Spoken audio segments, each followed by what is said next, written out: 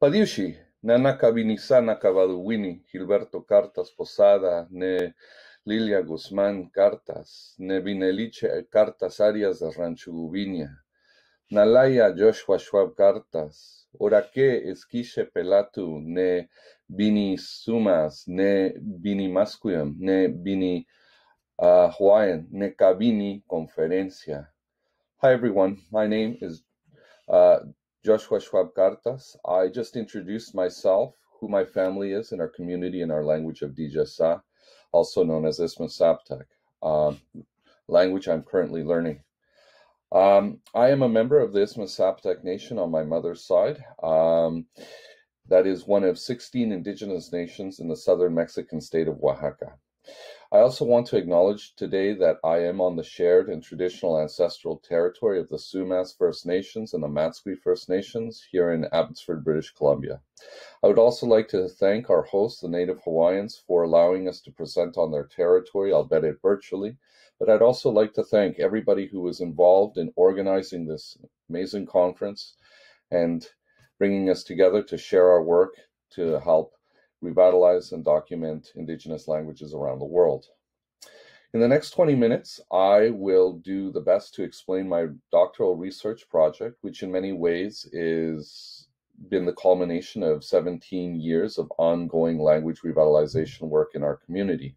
My project examines how mobile technologies, specifically cell films, that is, short videos made with cell phone videos or mobile devices, can facilitate, in this case, Zapotec language revitalization, foster intergenerational dialogue, as well as provide a medium of documentation for future generations. So, my talk today is entitled Learning to Live Our Zapotec Language, Zapotec Elders and Youth Fostering Intergenerational Dialogue Through Cell Phone. Our community of Ranchu Gubiña, located in the southern Mexican state of Oaxaca, like many other indigenous communities around the globe, is fighting and struggling to preserve its ancestral language of Dijasa. In fact, according to the Mexican National Institute of Statistics and Geography, 2015 census, our community of 15,347 inhabitants had less than 7,500 speakers, which is alarming considering my grandfather and many other elders in my community told me that less than 40 years ago, virtually our entire community spoke our language. That is a little over one generation. Only 56% of our community speaks our language, with the majority of them being over 60. I'm saddened to think that the words I vocalized in our language of Dijasa could fall silent within my daughter's lifetime. The question is how do we address this crisis? Well, it's typically done through a process of language revitalization. In fact, within our community, Binikubi, a local media collective, which I am a member of, has for the last 19 years explored and created various initiatives aimed specifically at youth to revitalize our language and celebrate our culture. And some of these strategies have included Zapotec classes, recording our elders, recording local musicians, and creating CDs of our language with bilingual inserts, games such as Loteria, and documentary films, to name a few approaches we have tried over the last 19 years.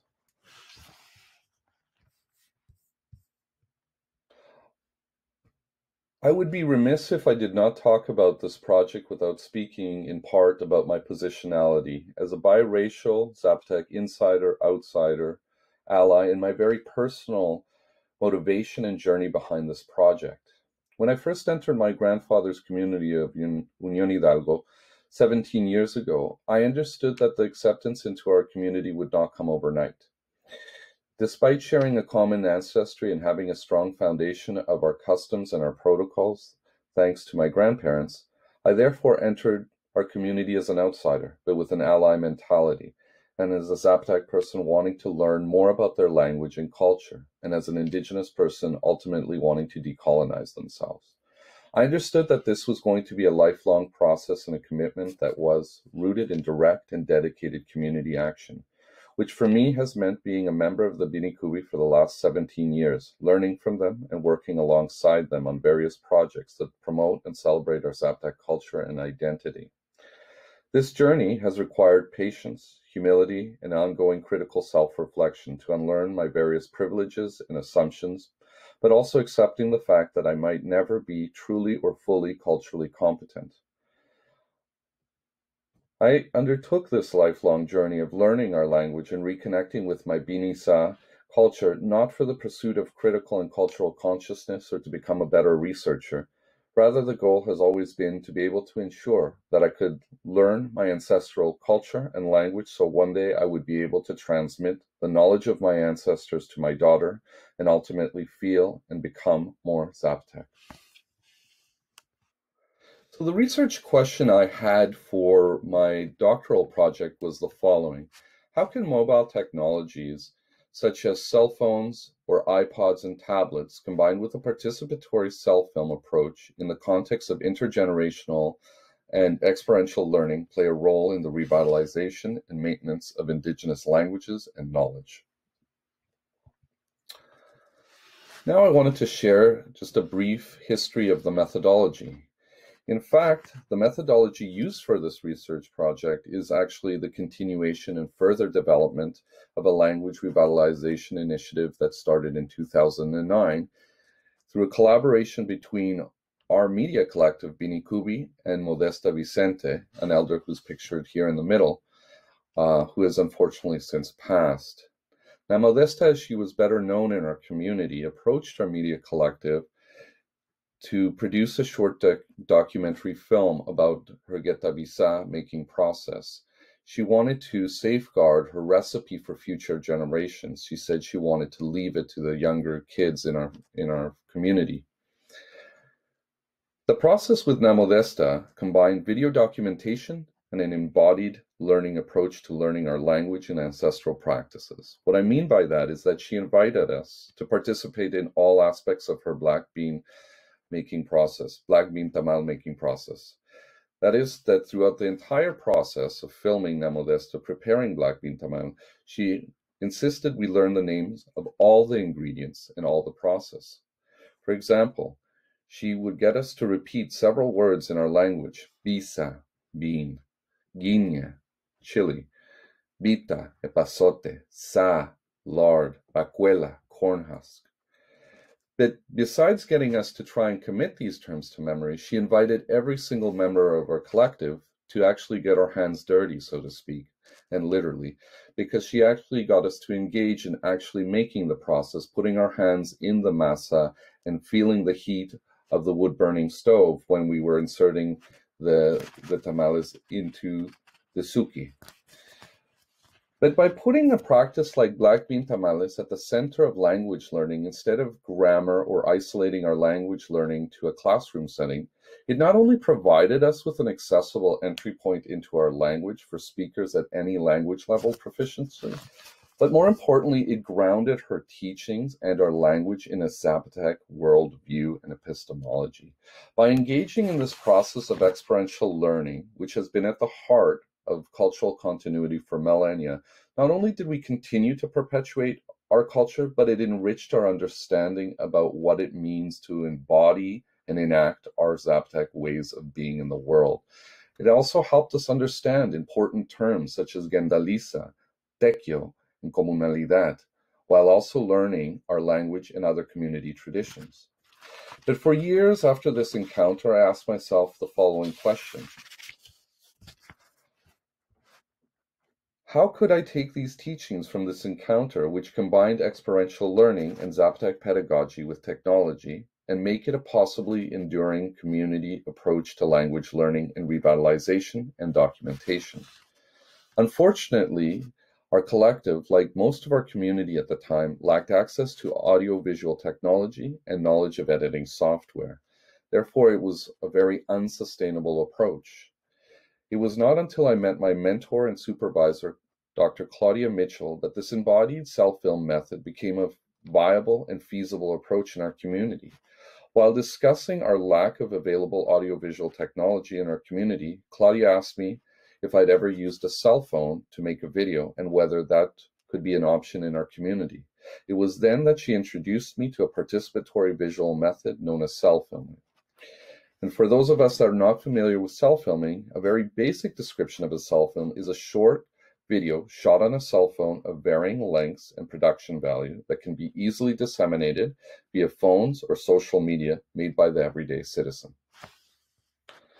So my study, therefore, is rooted in two distinct but complementary methodologies, which both include principles of co-learning, experiential methods, shared knowledge practices, respectful relationships, but more importantly, they're both dedicated and committed to social action in everyday life.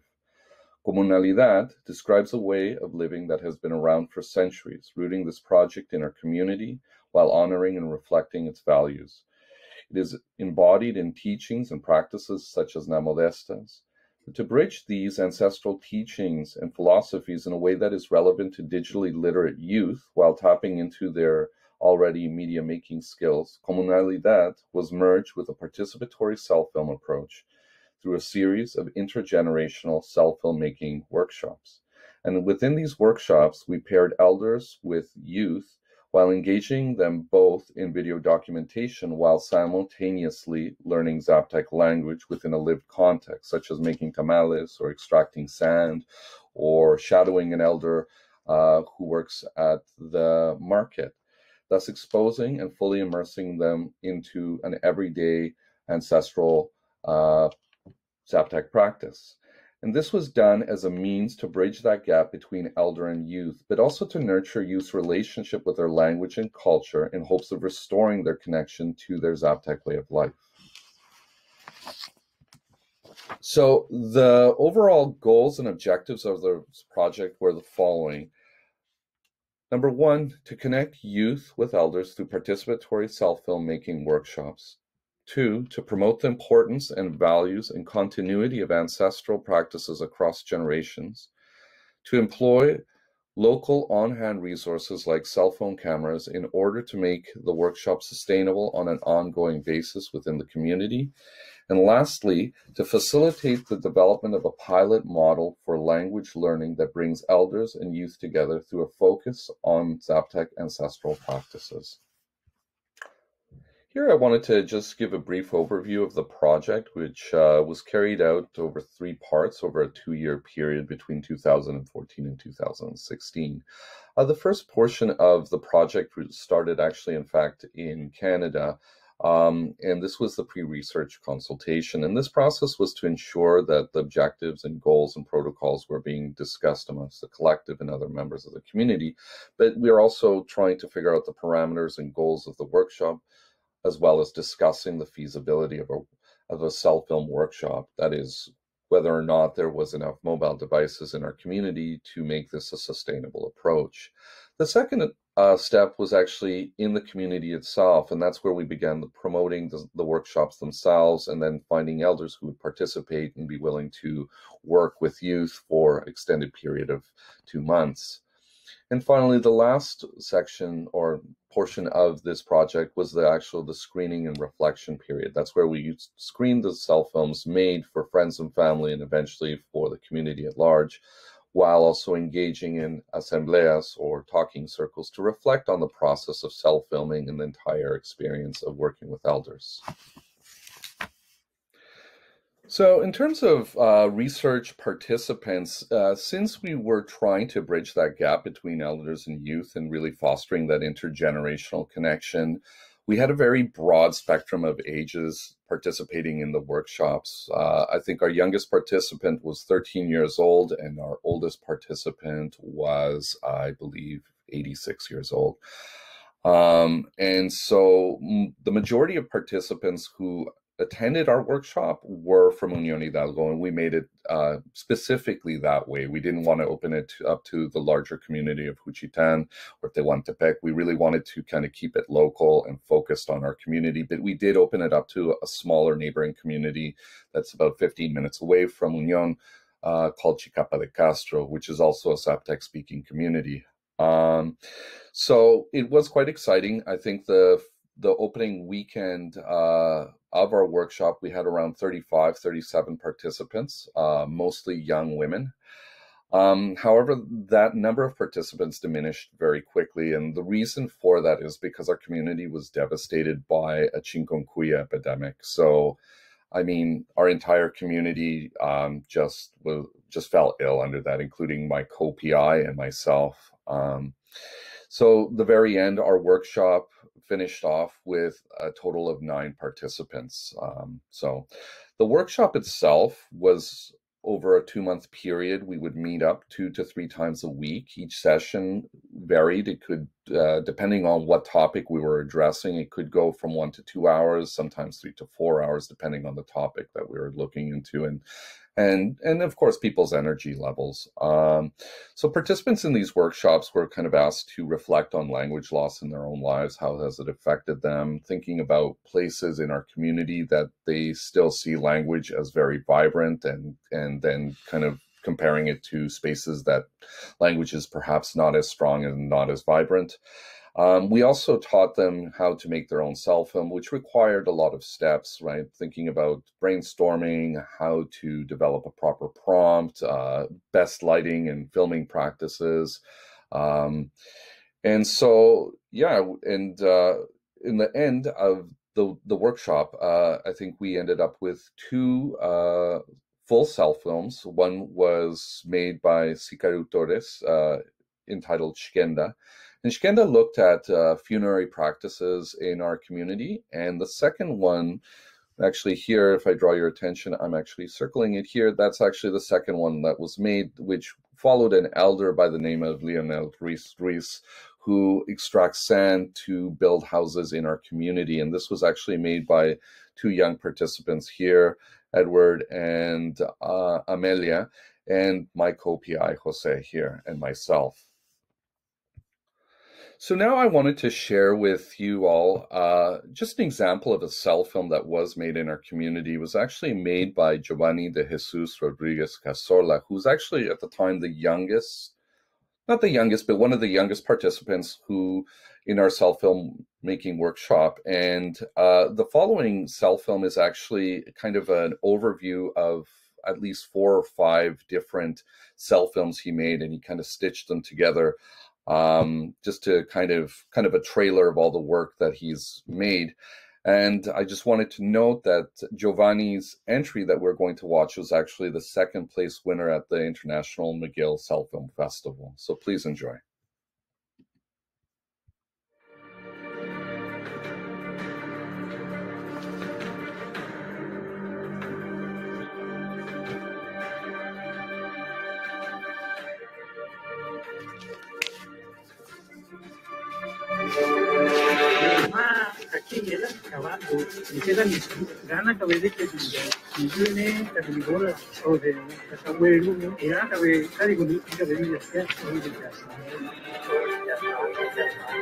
Gracias a Dios, te di la oportunidad,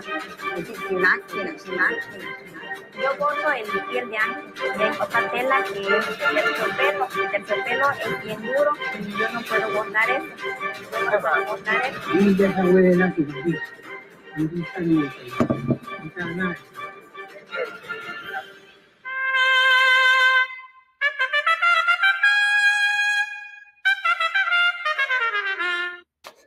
So the following section I entitled Coming to Knowledge. It's essentially my findings, and I describe this personal and collective process and journey of our group coming to knowledge, restoring our relationship and our interconnection with the land, each other, language, culture, and identity.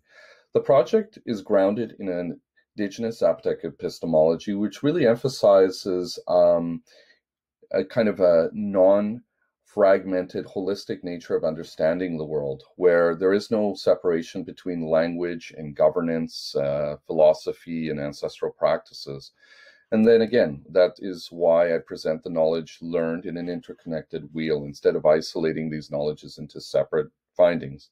The project created an encounter that allowed elders and youth to come together, exposing youth to an immersive language situation where they could engage and observe ancestral practices that they're not typically exposed to, therefore successfully bridging this generational gap that has hindered the younger generation's ability to connect with elders' teachings and community knowledge. But a key to this gap was the mobile technology, not because there's something inherently transformative in technology itself, but because it creates a more reciprocal exchange between elder and youth. What I mean is that there is an understanding that elders are knowledge holders and language keepers, but that youth themselves are also a type of knowledge holders in the form of technology, which can and does play an important role in not only creating resources, but also documenting our language and social practices for future generations. Therefore, they can feel like they're taking up that mantle of perpetuating our culture and language to the next generation. Also, through this project, we were also able to dispel misconceptions of youth just wasting time on these mobile devices in light of learning their language and culture. In fact, through this process of these workshops, we learned that youth not only saw technology as a vital part of their identity, but as a real possibility to not only learn their language, but also as a way to preserve and transmit their ancestral knowledge.